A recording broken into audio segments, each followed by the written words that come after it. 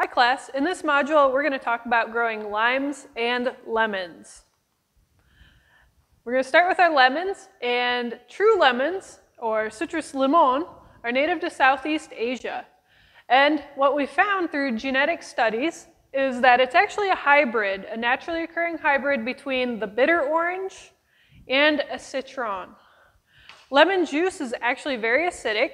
It's about 5 to 6% citric acid by volume, and it's got a pH of around 2.2. So it's actually used in a lot of cleaning products for that ability to kind of cut through grease, and that acid breaks down different things. That's where the sour taste of our lemons and limes comes from, is from that citric acid content. It's a yellow, kind of ellipse-shaped fruit, as we all know. It's a very distinctive shape. And it is actually one of the most popular containerized citrus varieties. Out of any of the citrus, the lemons tend to be grown in pots on patios, in our backyards, more than anything else. Lemon trees also bear fruit year-round. This is somewhat unusual. You'll see mature fruit or maybe small green fruits right alongside blossoms and developing fruits. So they will actually bear sort of year-round, and you'll get all the different stages of fruit production and blossoming all on one tree. It's pretty neat. It's very cold sensitive, however. One of the downsides of lemons and limes both is that they're not very cold hardy at all. If you remember that chart we talked about earlier, they're very, very sensitive, hence why they're so popular to grow in containers or pots. If they're grown in a container or a pot and you've got some cold weather coming, it's fairly easy to get that hauled into the house or to a garage somewhere where it can be protected from the cold weather, and then you can enjoy your lemon or your lime tree for many years to come. Starting in with some of the lemon varieties. Very popular cultivar, the improved Meyer lemon. Now, we've heard of Meyer lemons before. This is an improved cultivar. It's a little better flavor, a little better size.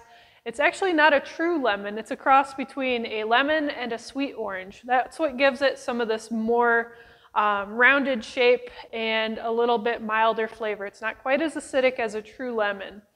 It is a small tree, staying between 6 and 10 feet unless it's on a dwarfing rootstock, in which case it makes a really nice looking patio tree that stays pretty small and manageable. It has thin skin, fruit with a yellow, smooth rind, and it does have seeds, unfortunately. It's medium fruit. It's very juicy compared to the regular Meyer lemon, so this improved cultivar is slightly more juicy, and it's a sweeter flavor. And again, that's because it's not a true lemon. It's got that sweet orange genetics in it that's contributing to that with the fruit.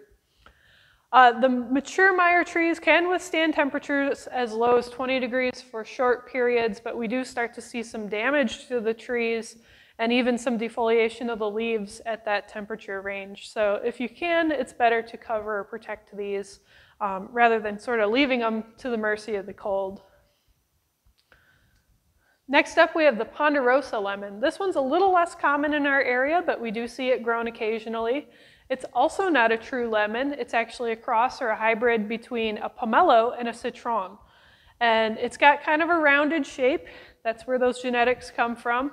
It's a large, thick-skinned fruit, so it's not quite easy to peel, but usually these are used for juice or cut in half and scooped out.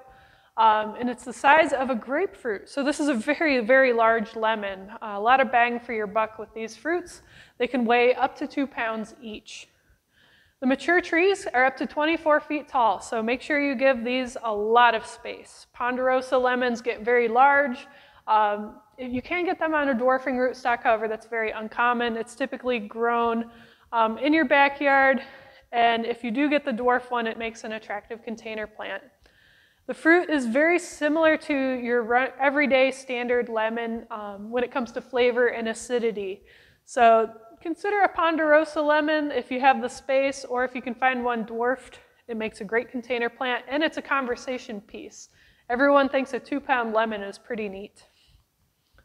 This one's really attractive, especially as a patio plant. The Eureka variegated pink lemon has these beautiful striped variegated leaves.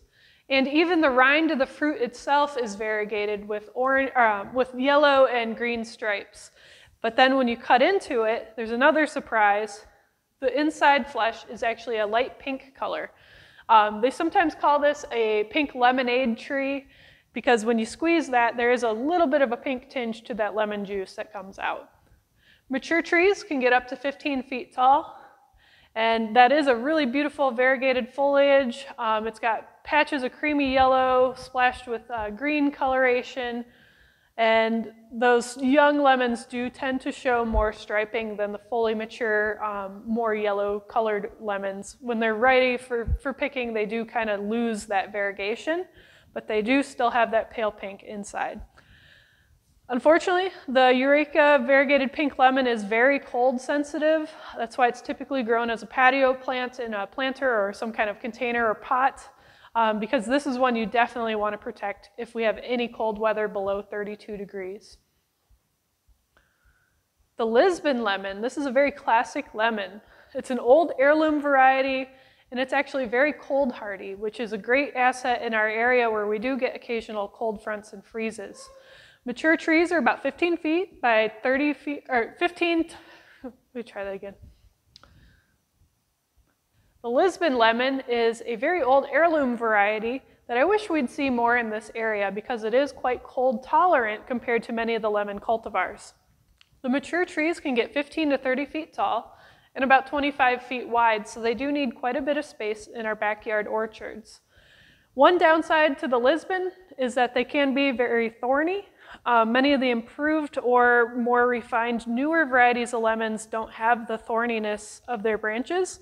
However, this being an heirloom, they still do have that thorn, which can be quite sharp and not any fun to start pruning on. They do have large juicy fruit with a few seeds. They're not too seedy, and fruit can be overripe if left on the tree, so it's better to pick these as soon as they ripen and use them right away or freeze the juice. Lisbon lemon is a nice choice for the New Orleans area if you can find them.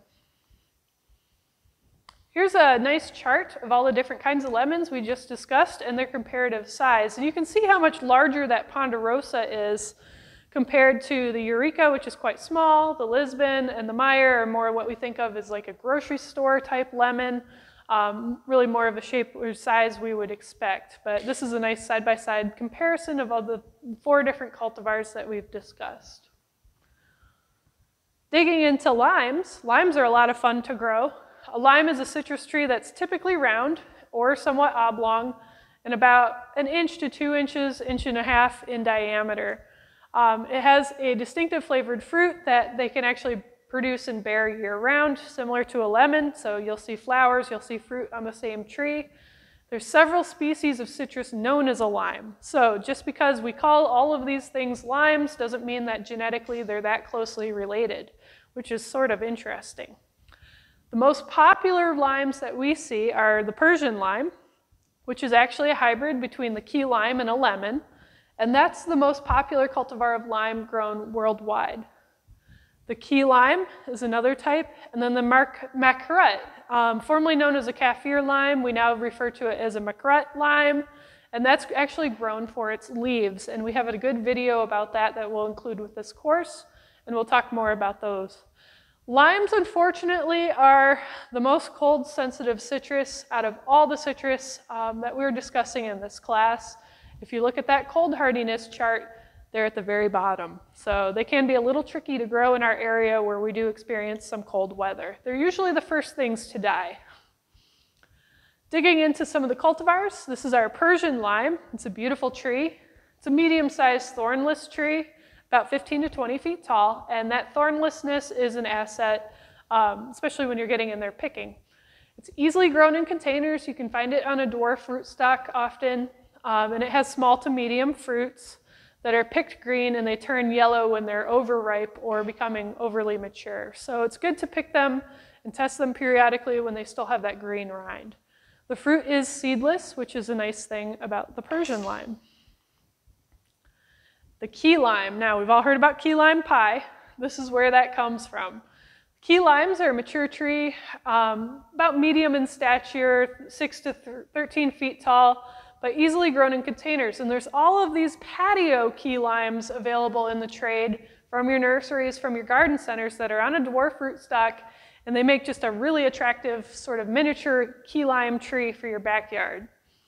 It's a smooth, thin, rinded fruit with some seeds, so there's usually about 10 to 15 seeds in each fruit. And they're very juicy. These are grown primarily for their juice, which of course is a key ingredient in your key lime pie. They're also known as bartender's lime or Mexican lime because they're fantastic in a drink as well. And here's our Macrut lime. Now, we don't grow these for their fruit. If you look at this, it's got a very thick rind, it's full of seeds, it's not very juicy, and it's actually grown for the leaves, which are used in many culinary traditions, Indian food, Thai food. They have a wonderful citrus aroma and citrus flavor. You can slip them into a curry. A lot of different ethnicities use these leaves to cook. It's grown primarily for that. They have a double leaf, so they're easy to recognize. And this tree is somewhat thorny, or quite thorny, and it can get about 35 feet tall if you allow it to. I've seen these actually grown more as an herb for their leaves to use in cooking, and they're usually trees put in a pot and kept quite small for that